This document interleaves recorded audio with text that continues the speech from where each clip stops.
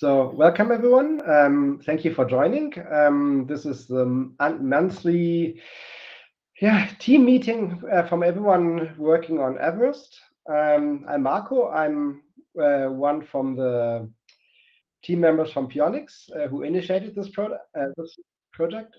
One second, someone else is joining. I have to put this for some seconds on the screen, antitrust policy, because you might be competitors. So there's some legal disclaimer here. So let's get it started. The rough agenda for today is what's EVerest for those of you who are new today, what's new since the last meeting a month ago, what will happen next, and then we can have an open discussion off the record afterwards. So what is EVerest? We are part of the Linux Foundation Energy. There's a big software stack all around energy generation, management, distribution. And EVerest is basically the component connecting all of this energy ecosystem to the car.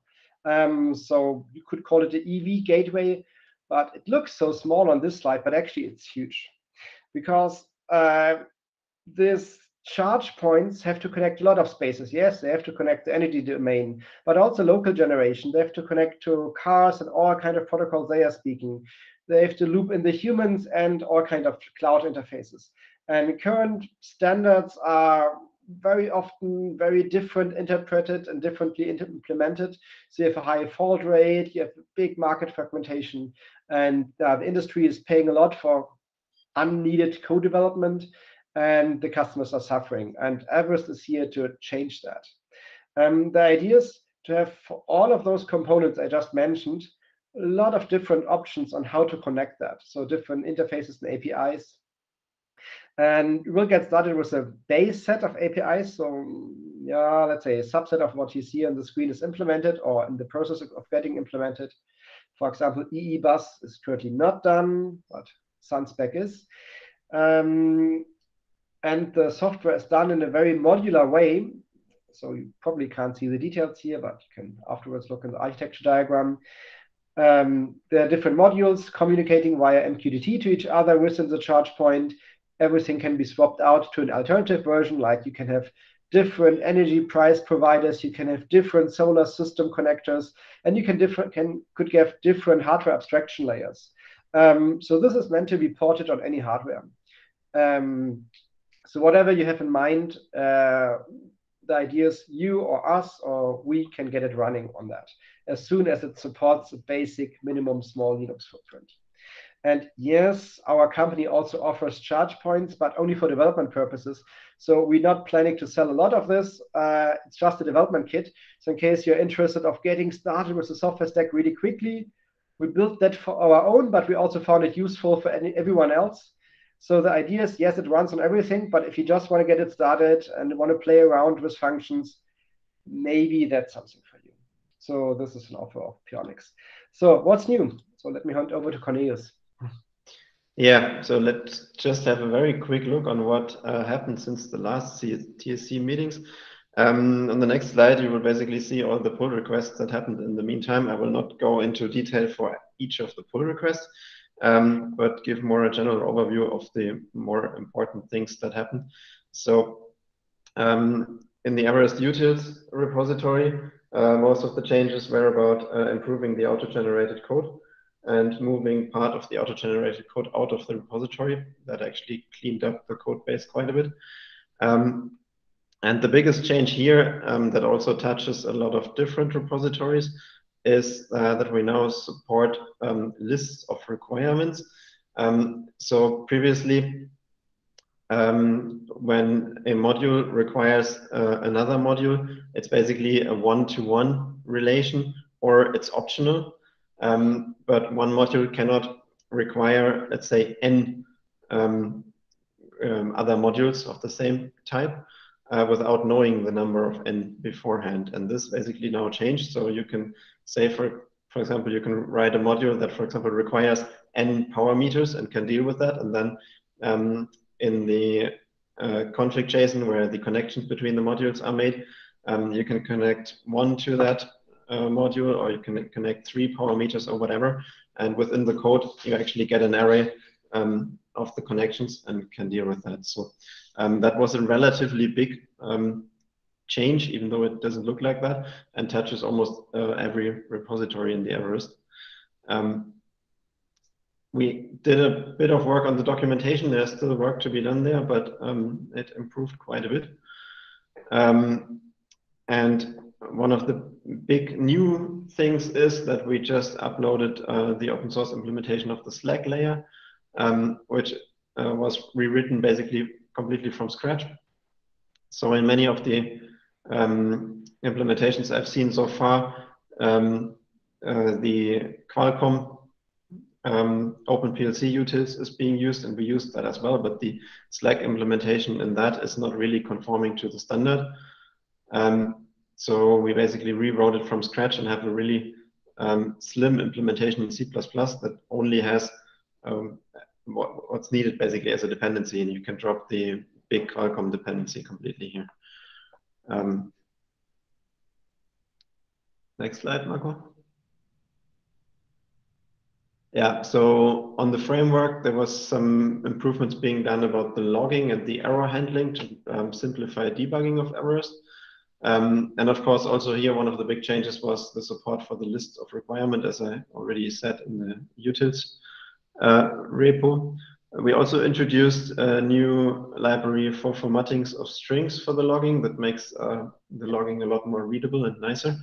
And also backtrace functionality was added to the logging to aid debugging here. Yeah, next slide. Yeah, so in EVerest core, also the list of requirements was the biggest change here, basically. And we added a few smaller things, which I won't go into detail. So, yeah, so what's next? So currently, it's basically running on this dedicated hardware, but as we said, it should be portable to almost any hardware that runs embedded Linux quite easily. And for now, we're trying to get basically two use cases running first. And one is smart charging at home, so with solar integration and everything and energy management. And the other use case is public AC charging with basically payment and integration of a standard OCPP backend. And the work that's currently going on, we mostly focus on improving the ISO 15118 implementation and the Slack stack and everything that's needed for that. There's a lot of work going on the OCPP 1.6 stack to add the remaining profiles that are still missing. The core implementation basically is done. And we put some effort into a new energy management architecture. This basically has been reworked completely, but it's not really implemented yet fully, and probably you will see more in the next TSC or in the work meetings in between, if you're interested into that. And as always, your help is wanted too. So if you want to contribute anywhere in EVerest, just let us know. We are a truly open and inclusive project, so everybody is really welcome to join. Next. If we look on our roadmap, there's a lot of things that we want to do. Not everything is really started yet, but we have a lot of ideas of what we want to achieve. Our next priority basically will be a web interface for the configuration. So currently, if you assemble basically your EVerest installation out of the modules, this has to be done by writing a config.json file that lists the modules that you want to load and basically connect them in the way you want them. We're planning to have a graphical interface for that, where you can basically just drag the modules in and you can draw the connections to configure your charging solution. This is something that's not started yet, but is on our list. We will, of course, also implement OCPP 2.01, and but before that, we really want to finish the 1.6 version with all the profiles. We will do a lot of tests with different cars. We also will, at some point, rewrite the ISO 15118 stack, because the one we're currently using supports only the -2 norm, but once the -20 norm is public, we'll basically rewrite the stack to support that one as well. as well as the old DIN spec 7121 for DC charging with older cars. We'll work on grid integration with ADR and USEF. Of course, also smart home integration for the smart home use case with EEBus and smart meter integration and all that. And we will improve the hardware driver section to support a lot more power meters and other charging controller hardware as well. And we'll include payment APIs, of course. Yeah, and there will be special plugins for new hardware from different startups. So there's one from HeyCharge in the works. From Byteret, there will be some additions. And of course, we're always open to more. So if you have ideas, just let us know. And even better, also contribute to that.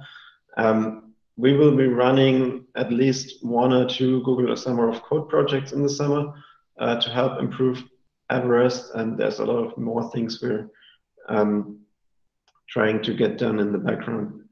So stay tuned. So I think let's close the official stage. I will stop the recording.